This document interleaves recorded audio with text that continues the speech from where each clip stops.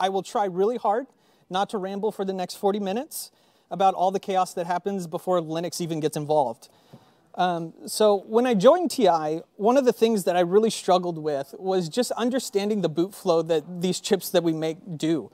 To be fair to myself, a lot of the stuff that you see online is really focused on the x86 world. When you search for ARM-based boot flows or how these chips are starting, you really get, for lack of a better word, unconfidence-inspiring results. So the goal behind this talk is really just to give a few search terms and links that might help you if you're planning on trying to start booting an ARM-based SoC.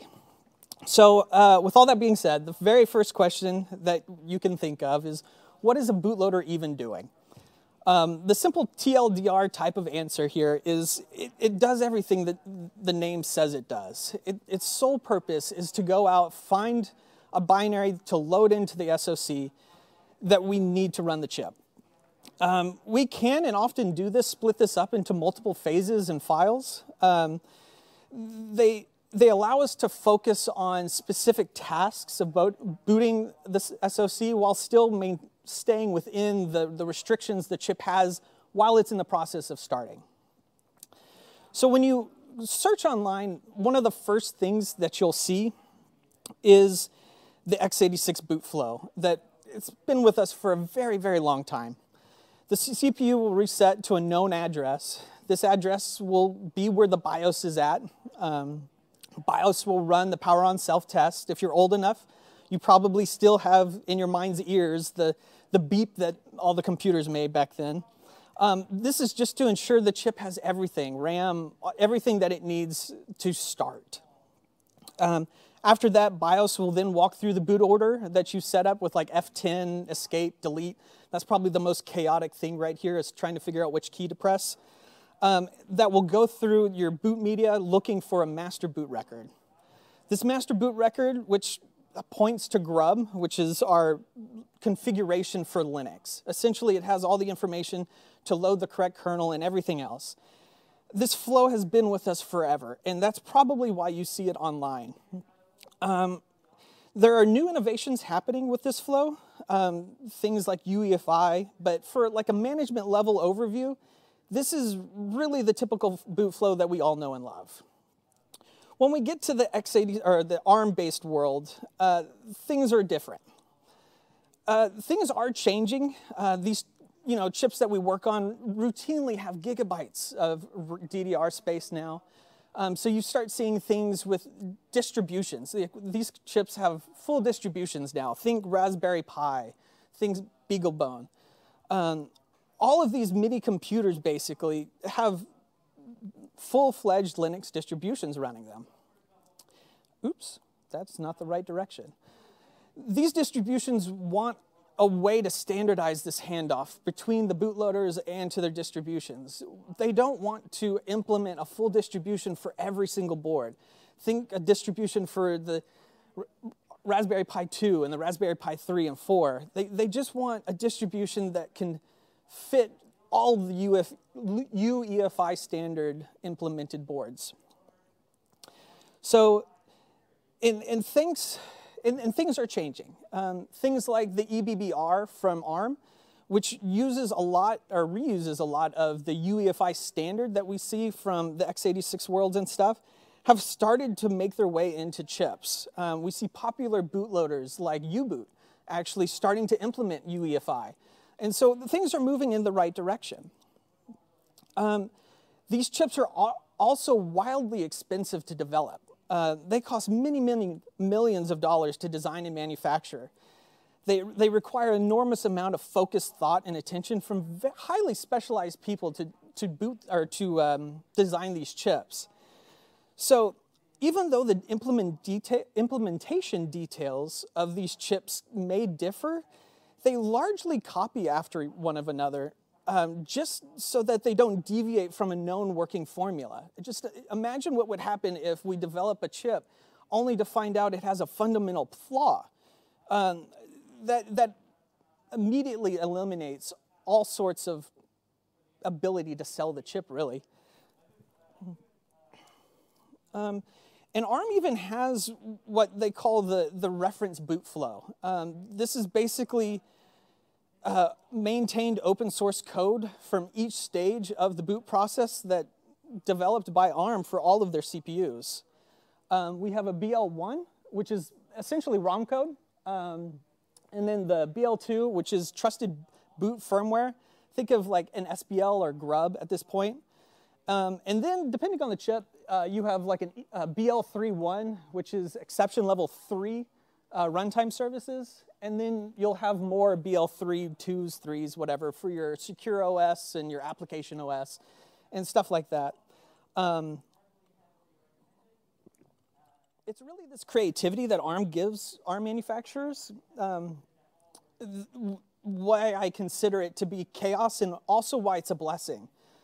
It's really up to manufacturers like us at TI to implement whatever we want. We can pick and choose any one of these things, and that's usually where most of the differences between all these chips come from. So all this to say is, even though no one is making the ARM manufacturers follow standard flows, what we kind of end up loosely following the same thing, even though it's just maybe out of habit or just savvy business decisions.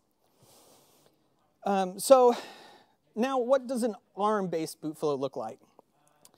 You'll have to search around Google for quite a while, but the high-level management overview of it will look something like this. This is kind of like a standard implementation that you'll see.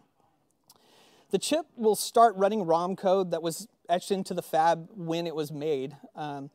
This is code that, with the sole purpose of finding and loading the secondary program loader, or SPL. Typically, this will probably be U-boot. U-boot has an SPL, which is a very popular open source bootloader.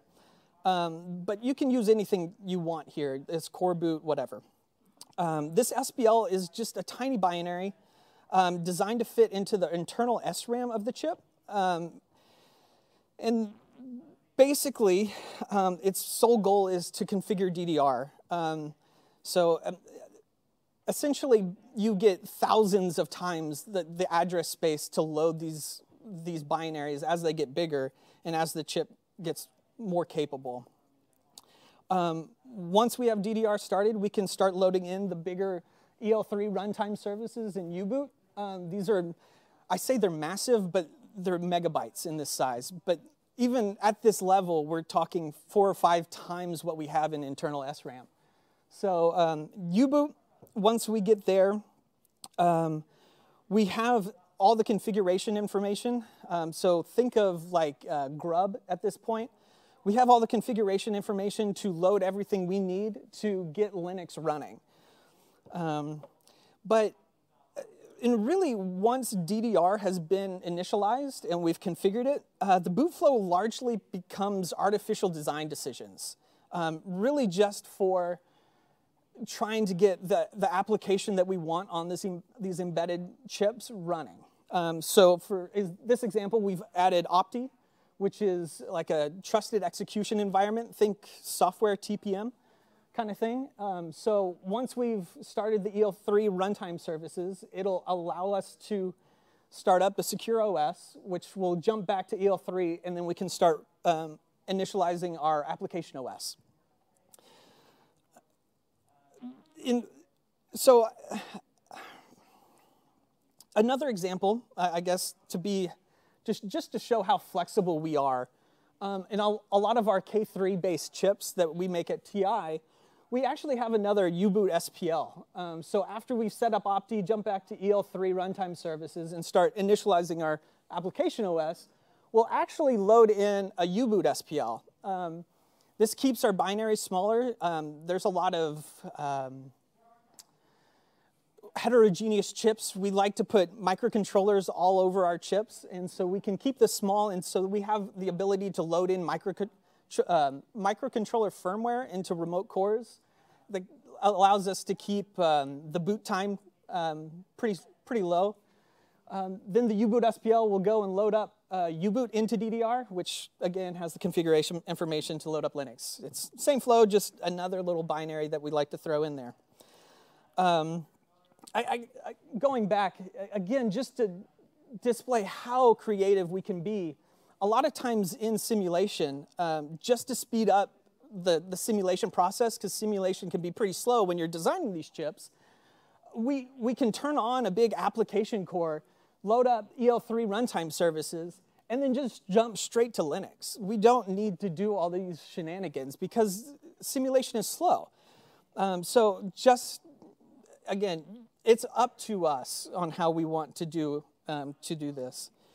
Most of the interesting bits that you're going to see that are actually coming from design considerations or limitations from the chip are going to happen in these first two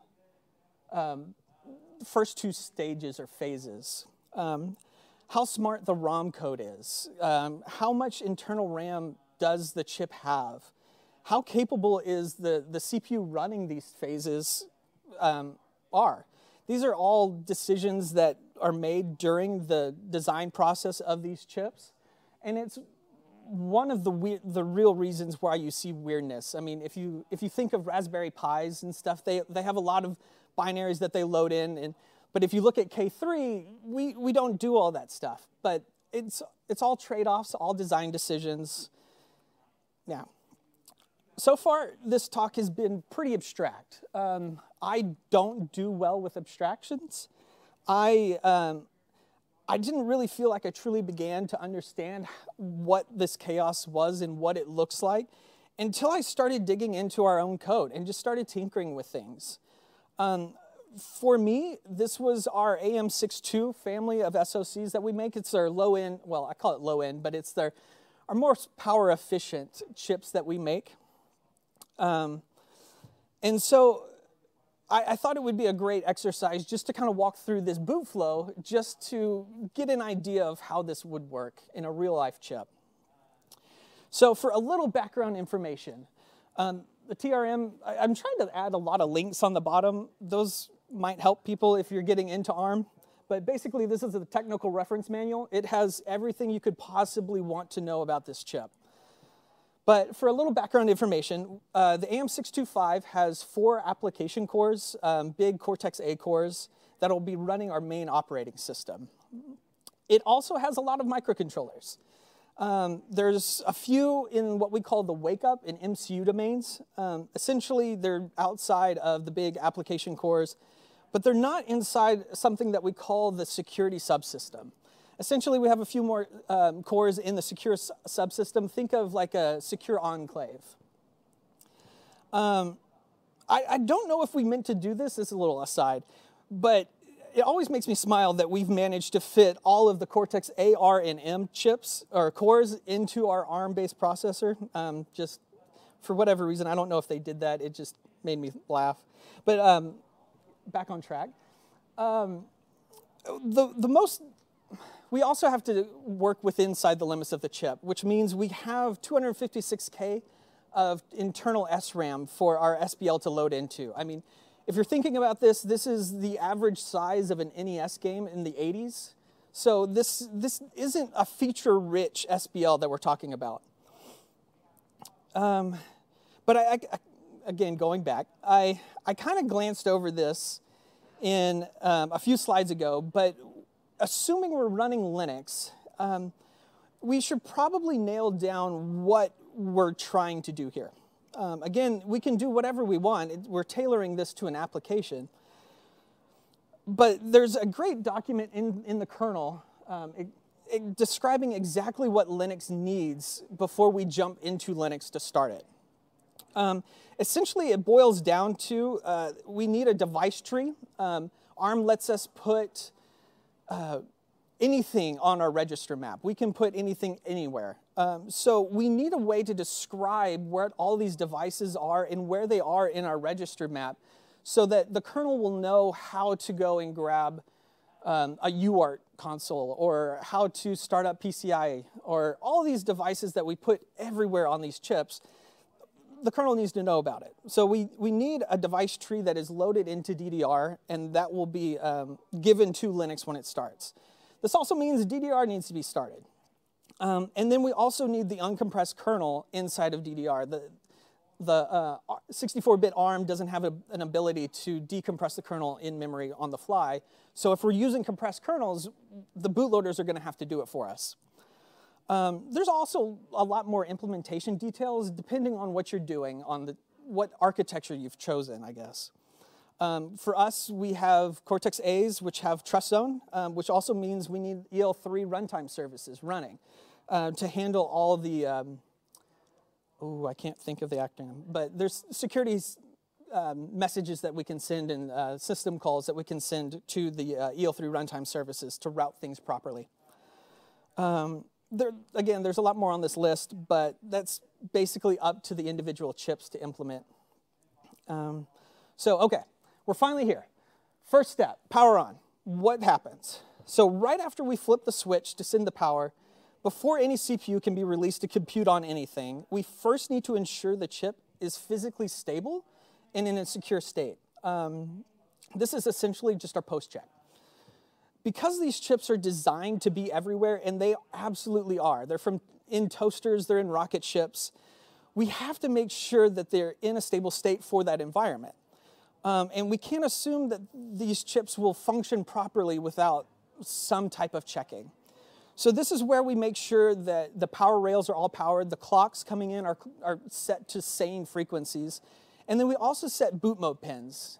These pins will inform the chip what kind of crystals we've connected to it, what kind of storage media we have on them, and that will basically describe everything that the bootloaders are going to need to do. This stage is really an electrical engineer's problem. The whole goal is just to make sure the chip is in a physically stable point. This is electrical engineer's problem, but it goes to describe how tightly coupled each phase of this boot process is. Even though we have multiple binaries and phases, they remain tightly coupled and rely on what the previous phase did and what we need to do to enable the next phase. So when you're thinking of this, I separated them all out, but they are highly coupled together.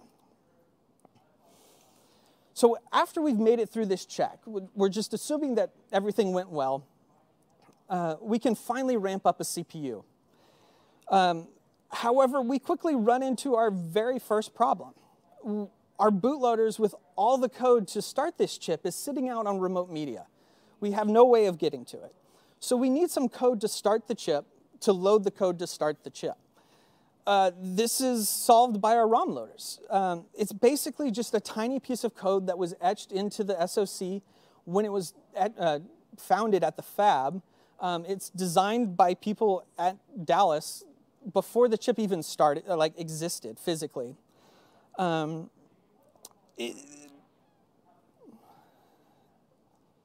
So basically, the whole goal of these ROM loaders is to look for a very specific binary in as many ways as possible.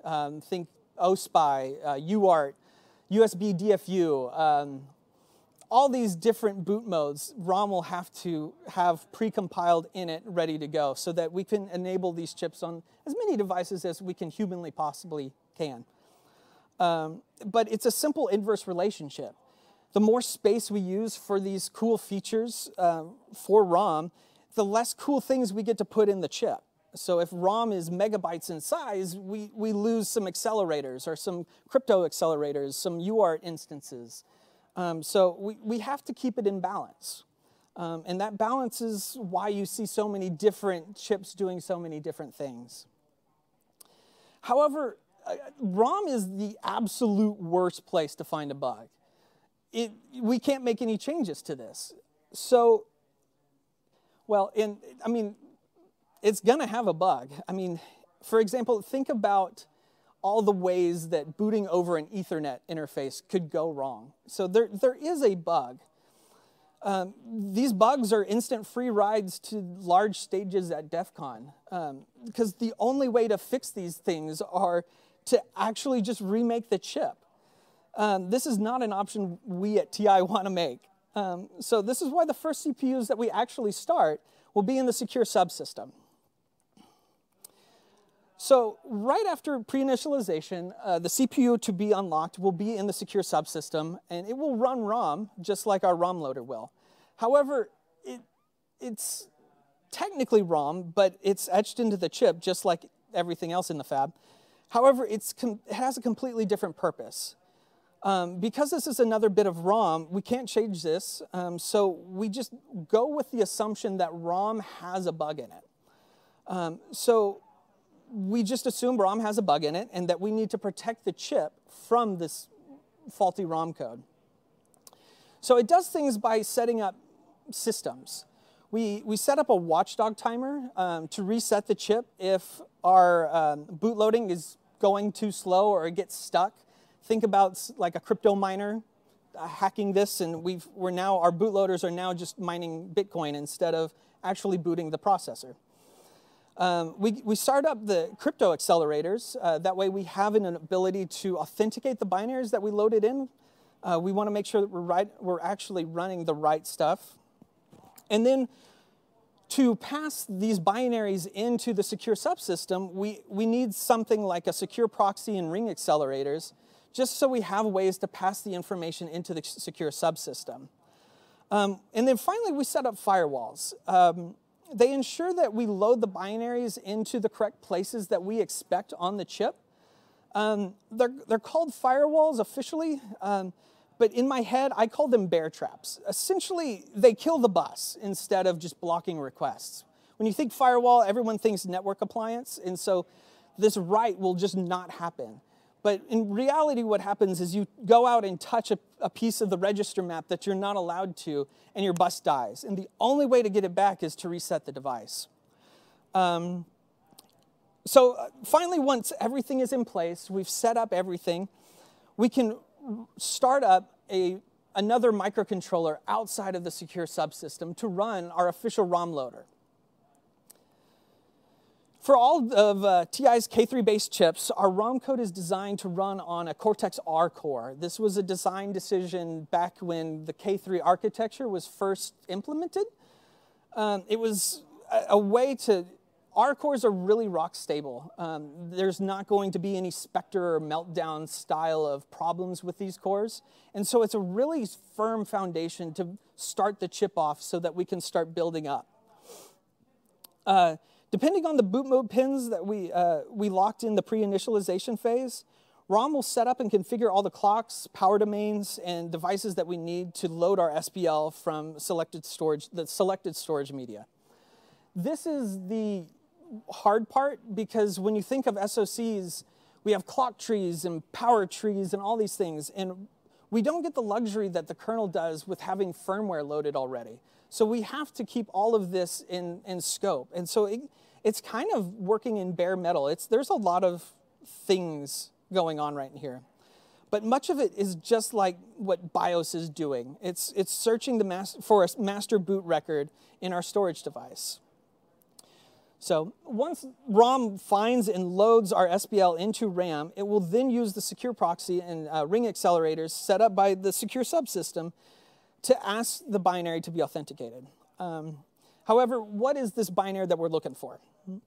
So the binary that ROM is looking for is called TI-boot3 bin. For the security subsystem to be able to authenticate our SBL, it means it needs to have a few more things than just an SBL. In reality, ROM has basically loaded something that looks like this. It is a variable list of binaries all appended after an X509 certificate. You can build this using the K3 ImageGen repository. Essentially, it's just a helpful script to get everything packaged up so ROM will be happy with you. Once the binary has been loaded, once the binary is loaded in, we have our first bit of firmware. It's called TI Foundational Security. Essentially, the secure subsystem, when it starts, we don't want a lot of ROM code. So we just start the accelerators that we need to authenticate this TI-boot3 binary.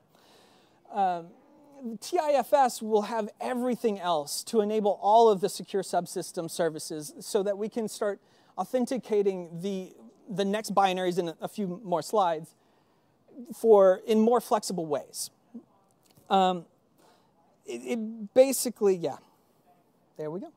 The X509 certificate is at the start of TI boot 3, acts much like the table of contents in this file. It has all the offsets and links for all the binaries. And it also has the hashes for these binaries just to make sure that we're loading the right thing. And then it has configuration information. So the secure subsystem will, well, I'll get ahead of myself.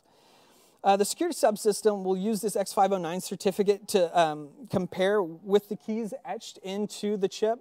We can etch we can etch keys into these chips so that the only binaries that these will run actually came from our desk. It's a way to keep things sane. Finally, there's a standard U-boot SPL. This will be inside the TI boot 3, but it's going to run on this microcontroller outside of the secure subsystem. It doesn't have to be a U-boot image here. I probably put U-boot everywhere. But it's just the convention that us at the Linux team in Dallas uses. So the job of this SPL is to set up everything we need to start our big application cores. So we'll need DDR, but it also has to stay in our 256K limit. So there's not a whole lot we can do here. But it means we need to start DDR so we have the address space to load in our big binaries. I mean, megabytes big, but whatever. And this also is the first bit of code that we're actually running that we compiled at our desk. So this is a great opportunity to start up serial consoles. I mean, think of like, I got here printf statements. So once you see prints, you know that at least you got out of ROM. And so you've made ROM happy, which is always a great feeling. I don't want to go into too much detail here, but if you're really interested in this stuff, there is the board initf function inside of U-boot. It's inside the ArchArm Mach K3 folder in U-boot proper. That will describe everything we do to set up this, or what the SPL is doing here. So after our microcontroller has found TI boot 3, it used the secure subsystem to verify the binaries that it just loaded. The secure subsystem is going to reset our chip again, or our microcontroller again. If the authentication went poorly, like let's say the binaries didn't match their hashes or their certificate didn't match the keys inside the chip, the secure subsystem is going to reset this microcontroller back into ROM. It's going to go tell the microcontroller to look up the backup medias for another TI boot3.bin. Essentially, this is going down the boot order, just like in an x86 flow. However, if things went well, the secure subsystem is going to read that configuration information in the X509 certificate and reset us into this SPL that we just loaded. So after the SPL's configured everything, the next binary that we'll need to start our big application cores needs to be loaded in. This means that we have to go out and find another file. So what is this file? The file is tispl.bin. Basically, it has everything that we need to start our application, or at least a few things. One of the interesting things is DM firmware. So this is device management firmware. It's also, sometimes you'll hear resource and power management firmware, but when we make our jump from our microcontroller and to start up our application cores, we're leaving a dead microcontroller behind. So this is a great opportunity for us to load in this firmware to provide some abstraction services. So remember the clock trees and power trees and all these things that are implementation details of these chips. We can put all these implementation details in this DM firmware, which allows us, in Linux at least, to just make system calls and just make calls to this remote core saying, I want this clock at this speed, or I want this device to be turned on. And we don't have to worry about the clock trees and power trees or anything. We just have it say it's done and it's done. So anyway, that's kind of the details of DM firmware is making these details and abstracting away a lot of these implementation problems away for us. All right, so a quick aside. This is a popular view that you'll see on the internet. It's basically your exception levels that your CPU can be. These big application A-core CPUs can have. I thought it would be better for me to show it in this view rather than just where all these binaries are in DDR space. So, but when the SBL first turns on our big application core, the CPU will be at exception level 3, which is on the bottom. It's the highest privileged level, and it's reserved for like low-level firmwares and security code. So we'll have like EL2 at our hypervisors for if you like hypervisors. We don't use them. EL1 will be the kernels, and then EL1 or EL0 will be our applications. And so when we first start this chip, our EL3 will be at EL3, which is the perfect time to start our EL3 runtime services. However, this entire talk I've been saying EL3 runtime services, but they do a little bit more than just, or it does a little bit more than just provide runtime services at that exception level. When we first start the chip during a cold boot flow like this is, essentially what's going to happen is it'll help us initialize the architectural details of these chips. Things like register settings, power, reset and power operations, platform data, exception vectors, errata workarounds, all of this will happen here. For our TI-based chips that we're walking through, we've used a microcontroller all the way to this point, which means we have to set up everything for this. Certain boot flows where you start with a bigger ARM core or something, the BL1 will set up a few of these things that we can override in the EL3 runtime services. But for, yeah, so that's just implementation details. So once the core has been properly initialized, if we're using a secure world OS like we are, EL3 will then worry about setting up the secure world. So Opti, the Open Portable Trusted Execution Environment, is basically a software TPM. It is a trusted execution environment, T, that is a software implementation of the ARM trust zone technology. A rough idea is a software TPM. Basically, it has enforced, it's a software TPM with a little bit of enforced isolation that is provided by the CPU. It gives us a sort of root of trust for our applications so that we can use secure monitor calls, instructions. So once Opti has set itself up, it will jump back into the EL3 runtime services. Sorry. It'll jump back into the EL3 runtime services to start working on our application OS.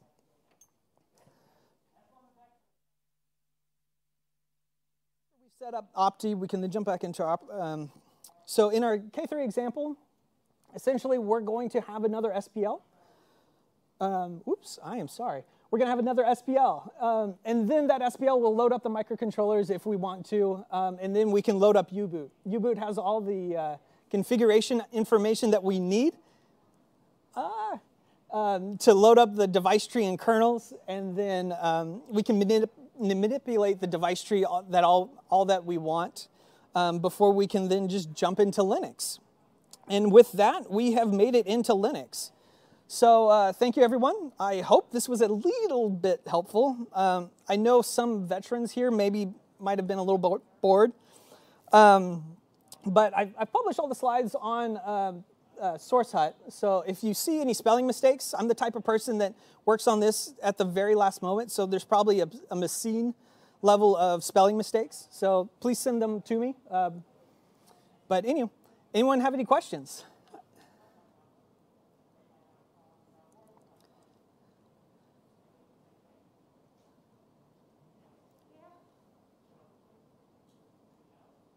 Oh, yeah, headphones. Sorry about that. We have one We have one online question. Okay.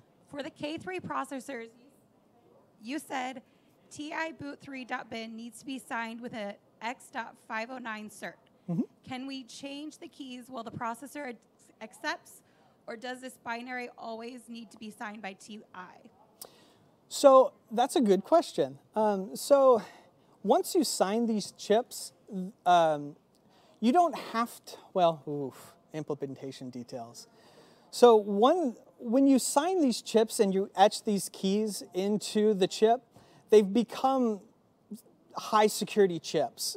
So they'll have certain things that they require in the boot flow. Sometimes, like we have also general purpose chips that aren't signed, that have a different boot flow. They don't technically need these X509 certificates, but we're moving towards high security flows. So it's essentially more of a yes and no, I guess. But so high security flows, we do use these keys. You can use a degenerate key. So you'll have like a TI key that everyone knows, and then you can use this X509 certificate for. Or you can use customer keys. You can add in customer keys so that it will only run the binaries that you at your office use. I hope that answers the question. Probably adding to this question, how do you prevent the key to be read out of the system? So these are etched into the secure subsystem. Ooh, that's a good question. So essentially, the TIFS services will provide all that, but I don't know the implementation details that require us to prevent us. I'm assuming TIFS has set up a firewall. But that's me speculating at this point. Specifically speaking, let's say in the automotive world, I don't want to do, like signing is great, but let's assume encryption was tied to a specific hardware or the PCB itself. Like I don't want to have the same bootloader boot in a different board. Like I just wanted to tie exactly with the encryption key, something like, I mean, for Linux, we just to have like dmesg and stuff, or de-encrypt, something like that. So keep the key and then have an encryption enabled so that the same bootloader cannot be booted in a different hardware. Do you have such things? Yes. So a part of this configuration information, you can actually have encrypted binaries. You can pass in how they're encrypted and how to decrypt them, and then the secure subsystem will know what to do with that. And then you can just keep following that chain. So there is a provision to add the encryption keys as well? Yes.